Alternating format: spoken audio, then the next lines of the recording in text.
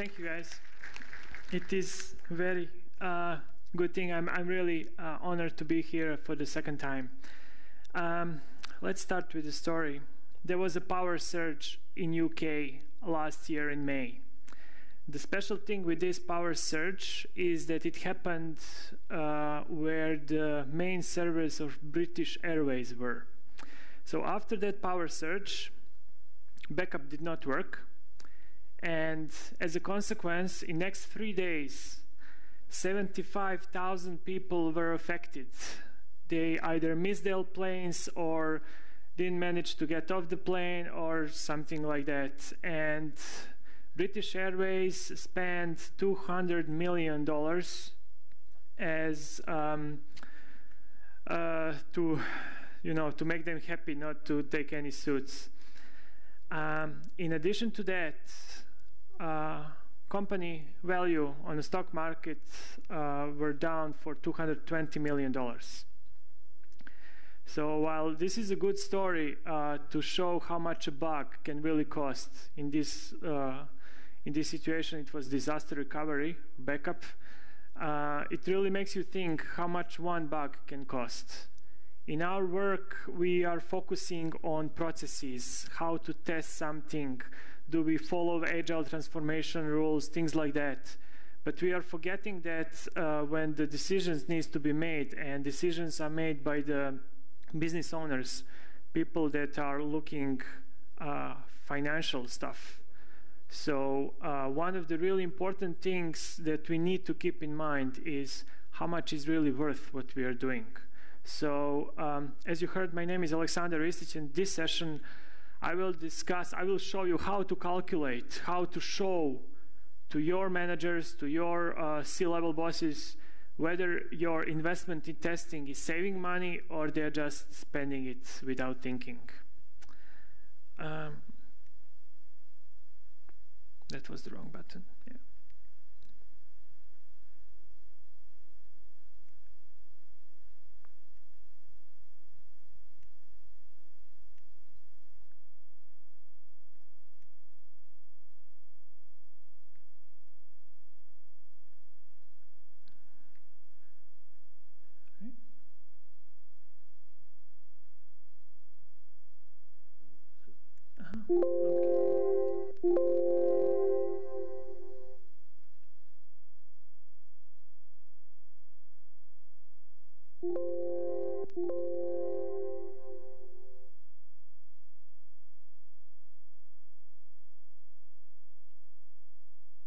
We could do it space, yeah. No problem. Let's check the situation as it is now, what we are now experiencing in our work. Welcome, you're in the right space.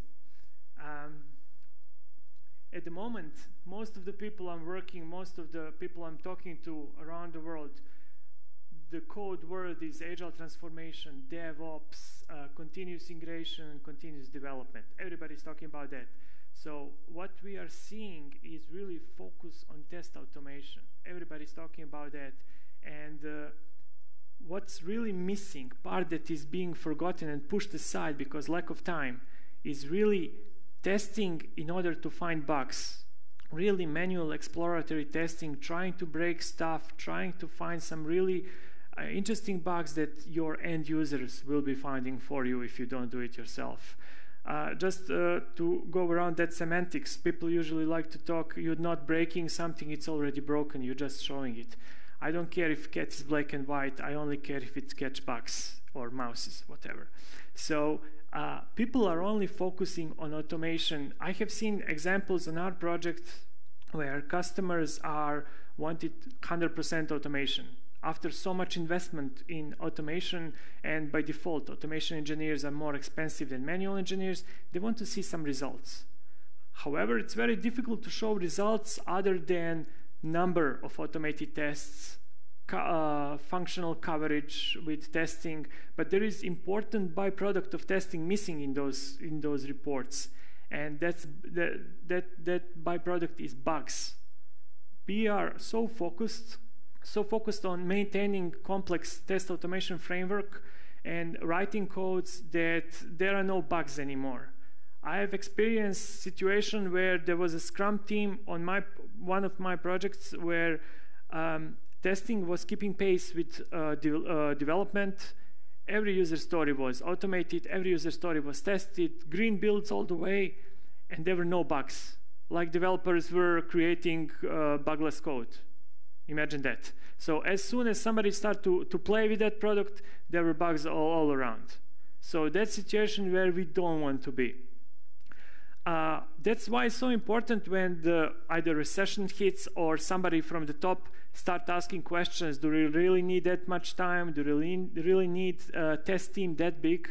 How to prove them, how to show them added value that testing is really bringing to the table.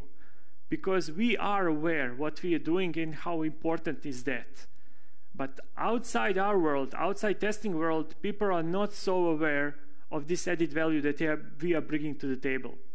It was actually in this session last year, in this conference last year, that I heard Rex Black mentioning this return on investment in testing.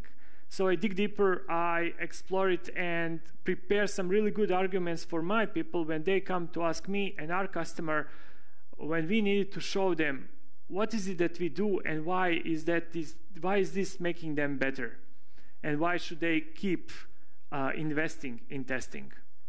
So, like I mentioned, manual exploratory testing is almost forgotten, pushed aside because of lack of time. We don't want that, and we'll discuss once we figure out how really to calculate this return on investment. I'm going to show you next steps, how to improve it or fix it. We already talked about this. Big question is, if everything is tested, if all user stories are automated, and you can show them a list of automated scripts, green reports, and stuff like that, and then they ask you, okay, but we still have bugs. If everything is automated, where these bugs are coming from?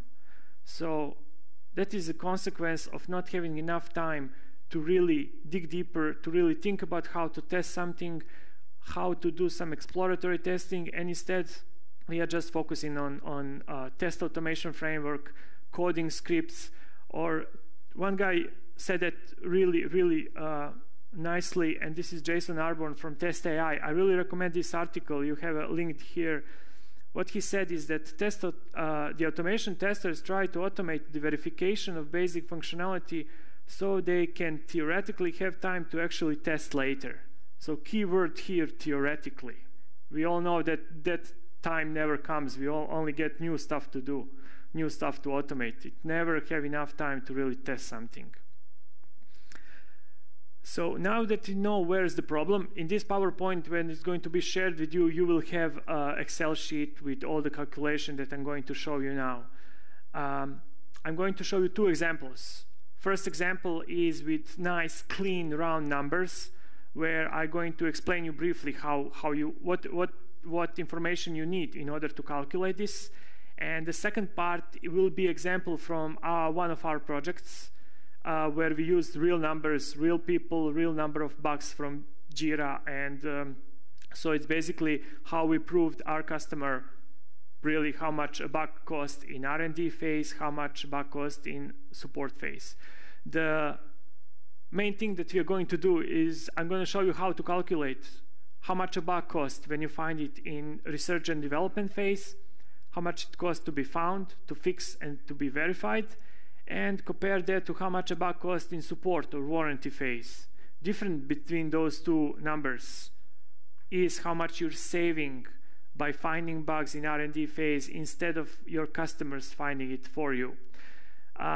Keep in mind that this is just engineering cost of a bug.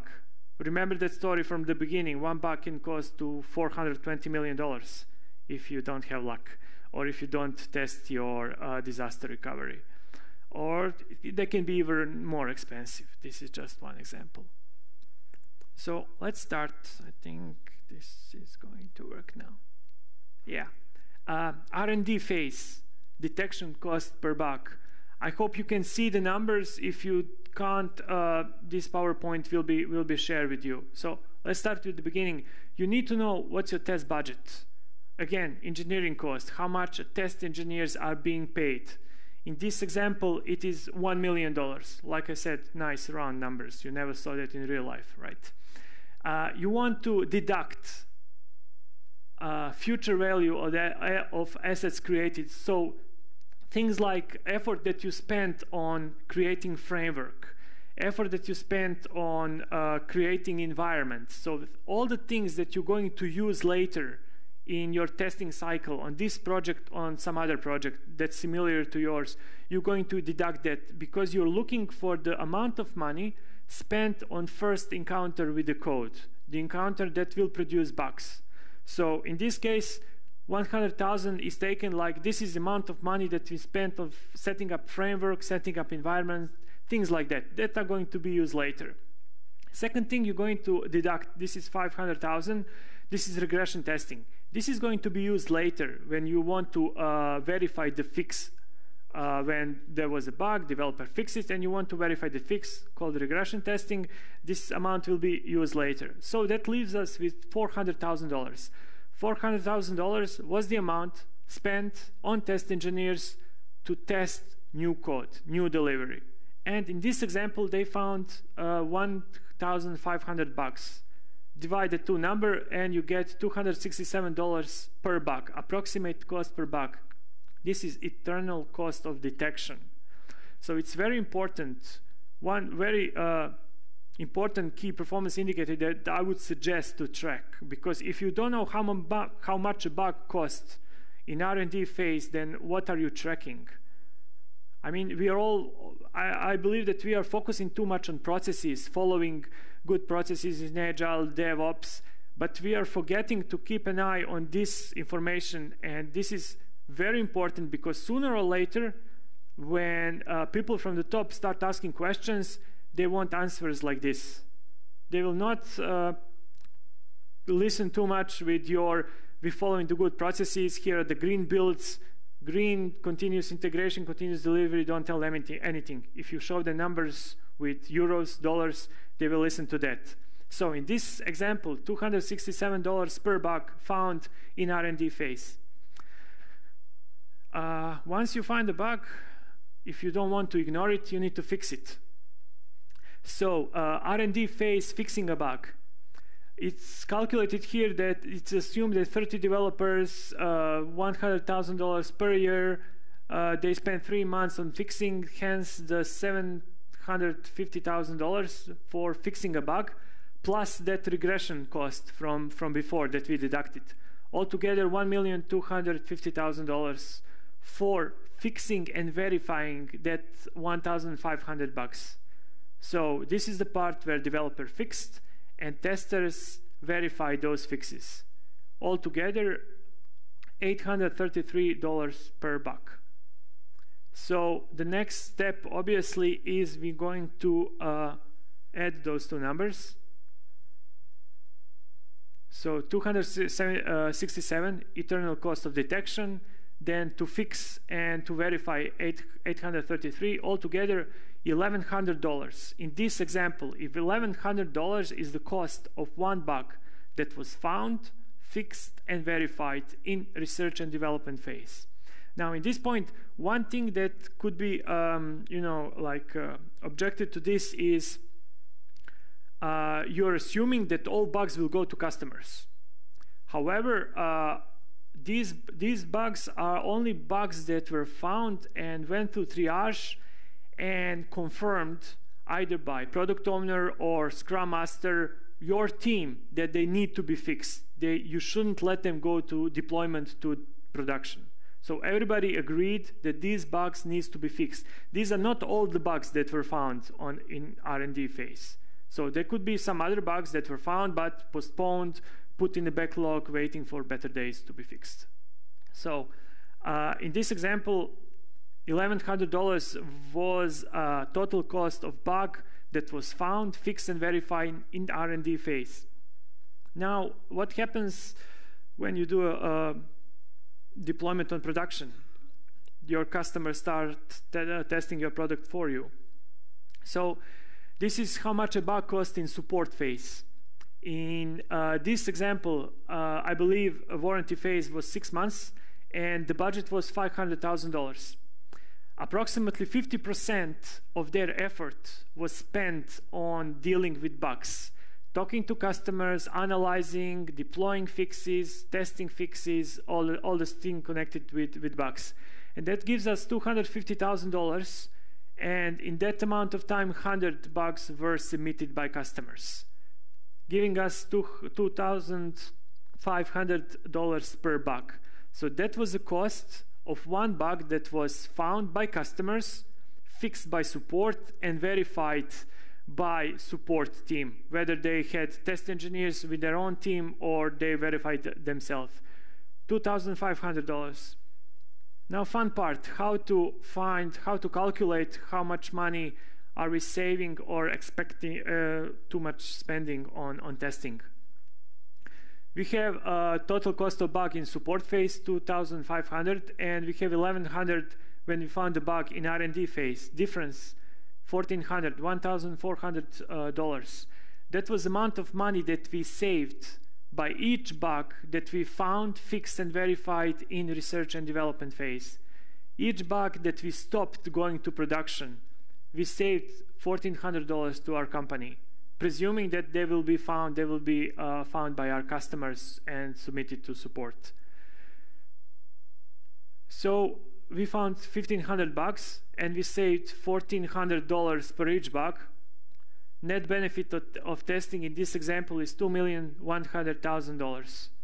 And if we want to really calculate this return on investment, we just divided these two numbers, $2,100,000, and divided by 400,000 net detection cost. This is the amount of money that was spent in first encounter with the code, giving us 525% of return on investment in testing. Now, this is the return on investment that's almost, not almost, but impossible to gain anywhere else. If you put 100 euros in your testing team, it will save you 525 euros. Try earn that on house, on stock market, or commodities. It's very hard to do that. Some people know, but it's very hard to do that.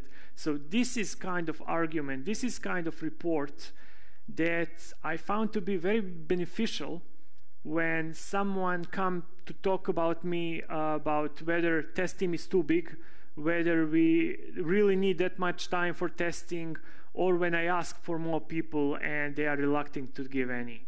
Once I can produce this argument, discussion become very, very easy for me.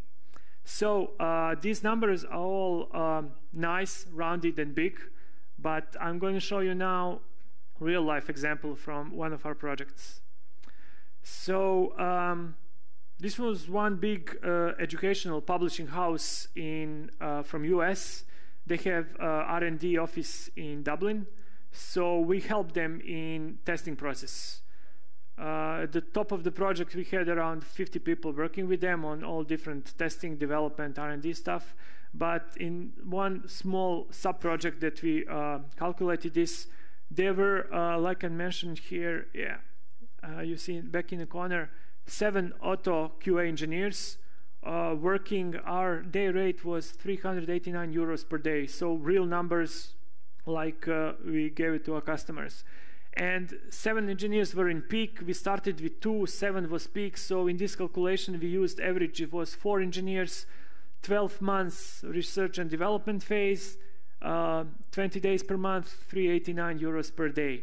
So total test budget was $373,440. That was a test budget. Now, in your Excel that I have prepared, all these entries can be manipulated, and you will automatically get results. So you can play. In this example, I put because we know test budget, this is 100%. If you don't know test budget, you may enter the project budget and just put percentage of project budget that you think was used for testing. Default is 30%. So if you don't know exactly, default is always 30% for testing. So in our case, this was the test budget on that project. because we just started a new project and we created a new test framework and set up the new continuous integration, continuous development using Jenkins, all that fancy stuff, it was taken 20% to set up everything that's going to be used later, that's going to be used on other projects. That means we deducted this $75,000 and 40% was taken as a cost of regression test that will come later. So that leaves us roughly $150,000 that was spent on testing on first encounter with the new code, $150,000. So as you can see on the right, in that period of time, we found 1,076 bugs that were fixed and verified. So we just took that from Jira, 1,076 bugs, and just dividing those two numbers, it cost us 139 euros, because it's Dublin, 139 euros to find one bug on that project. So that was pretty good number comparing to that result before. Now we needed to figure out how much it costs to fix and verify those bugs that we found. We didn't know how much they are paying their developers, because their developers were fixing those bugs. But approximate day rate in that time in Ireland was 400 euros per day. And talking to developers, it was average. On average, they spend one day per bug to fix one bug. So that gives us to fix those 1,076 bugs, $430,400 that were spent on fixing those bugs by developers, and regression costs that we deducted from before. Total amount to fix and verify those 1,076 bugs was $580,000. And that gives us $540 or euros to fix and verify per bug. So that's eternal cost, eternal failure cost. Again, just to subtract those two numbers, approximate eternal cost of detection and eternal cost of failure. On that project, it costed us 678 euros per one bug in R&D phase. So now we have something to compare to. Support phase. On average, yeah, it's here. They had 17 developers in total. 10 of them were resolving those bugs coming from support. And warranty phase was 6 months. Yeah, 6 months. And they were paid a bit. They were more experienced engineers, so we took in calculation that they were paid 500 euros per day, 6 months, 20 days. So total budget was 600,000. 50%, roughly 50% of their time was taken by bugs, dealing with customers, analyzing, fixing, and verifying bugs. Gives us around $300,000 that were spent in support phase on fixing, verifying bugs. And in that amount of time, again, from Jira, 282 bugs were found by customers and reported and fixed and verified, which gives us $1,064 per bug. That was cost per bug in support phase. Now we have both numbers, and on our specific project, it costed $1,064 for bug in support phase. It costed us $678 to find bug in R&D phase. We saved $386 per bug per every bug that we found in research and development phase, instead of our customers finding them for us. And when we wanted to see how much money we saved to our company, 1,076 bugs times 386 gives us total benefit of testing $415,000. And if you remember, we used $150,000 in first encounter with the new code that produced those 1,076 bugs. So in this project, our return on investment was 278%. So after showing that to our customer, we never had problem with the customer complaining about test budget, amount of money they're saving, because they understood that they were saving money by paying us to do testing. So hopefully this calculation, if you start tracking these numbers, this calculation is going to make your life easier. Because, like I said at the beginning, we are focusing too much on coding, setting up framework, following the good practices, while business decisions or financial decisions are at the end stopping us from work or giving us opportunity to work more. So now that you know how to calculate it, let's see some practices that we are doing to increase or fix it. One thing that we found to be very useful is to do a total review of a QA process. We've done this with a couple of customers. We have some 25 questions, 25 key points that we are examining, like source for test scenarios, when does test team start to be involved in testing, you know, good practices from agile environment, things like that. Communication between testing and development, all that things. One very important thing is to really remember the basic stuff, like testing pyramid. We had examples where people coming to us asking for help and demanding 100% coverage on UI level of test automation. And then we say, okay, let's investigate what you already have. Let's talk about unit test level. How big is the coverage there? And they don't know. So remember the testing pyramid, remember that the goal there is 100%. Remember when you're doing component testing, do them thinking about the next system integration level, thinking about reusability.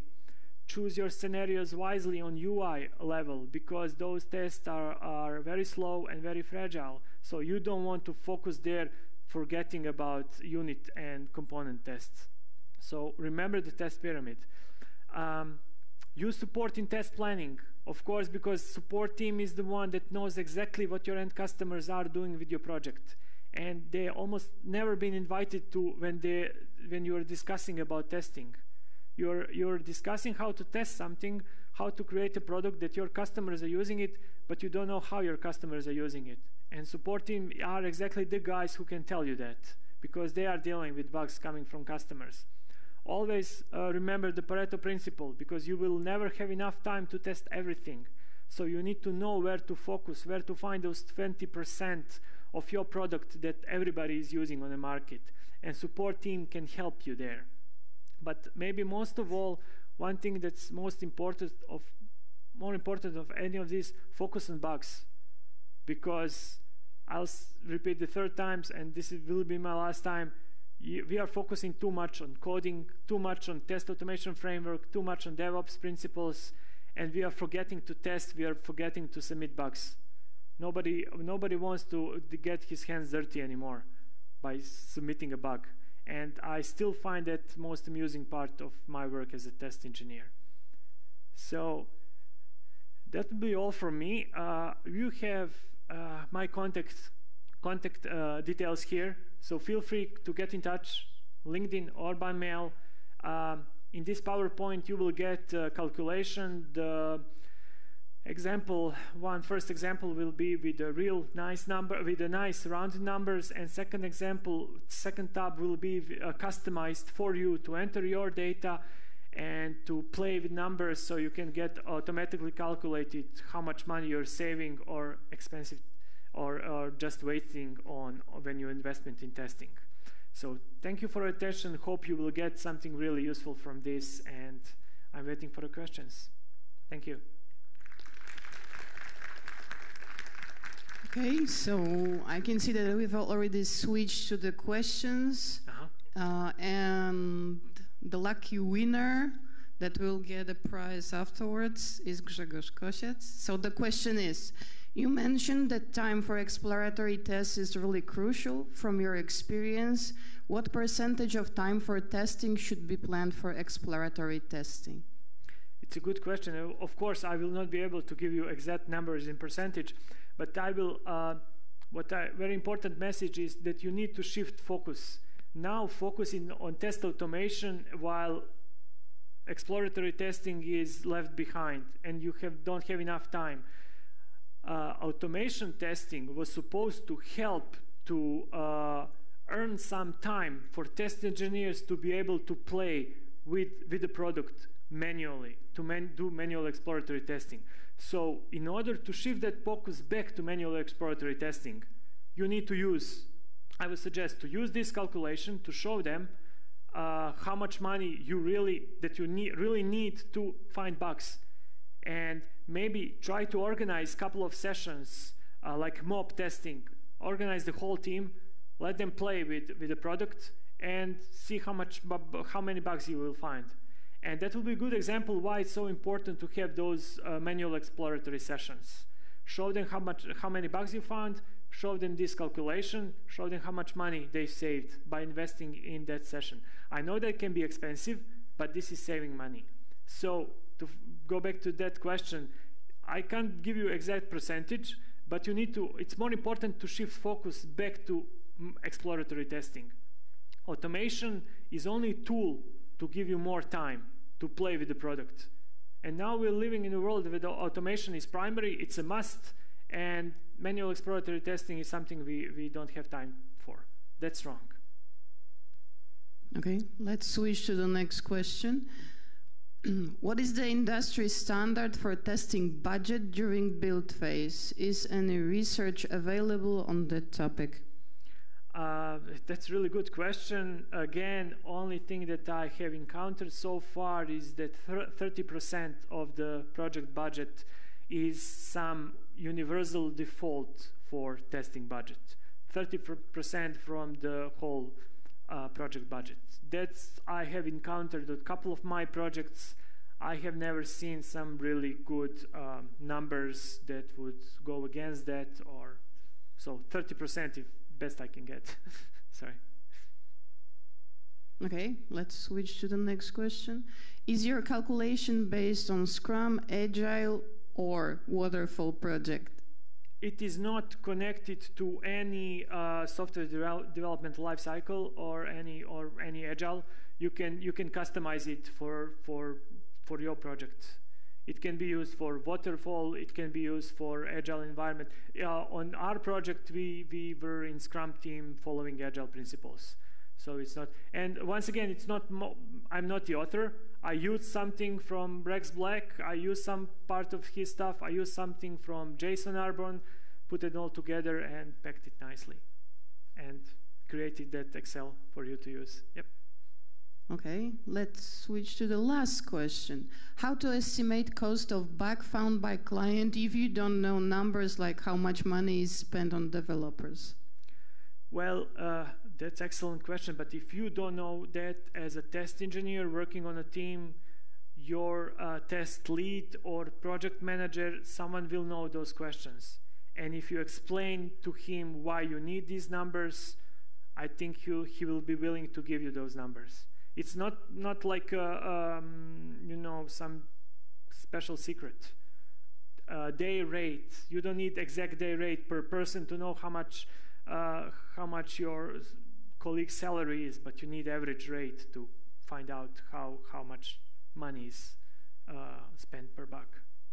So there are people who knows exactly. You can use day rate, average day rate, and you can talk with your developers how much time on average they spend on each bug. So you don't need calculation in €1 precise. You can use average numbers. Okay, one more question. How would you divide the team of Q&As between engineers responsible for automation only and engineers hunting for bugs, trying to break the code, etc.? I would not force anyone to do something he doesn't want to. I have found that people in our company, we have some of them really focus on testing, really focus on automation, want to code and don't want to do anything manually. On the other hand, we have people who want to get their hands dirty with manual exploratory testing. So I would really try to leave to them where they want to focus. but I really believe that in order to be good full-scale test engineer, you need to have both skills. You need to know how to code, you need to know how to write test automation scripts, but you also need to know how to do manual exploratory testing. You need to put yourself in the shoes of your customers and to do with your product same things as your customer would do. So I don't believe that there could be good test engineer doing only one thing. You need to know, if you want to be real good in your job, you need to know how to do both. Okay, that was the last question. Yeah. So once again, I would like to ask you to give a big applause to Aleksandar for his great presentation. Thank you.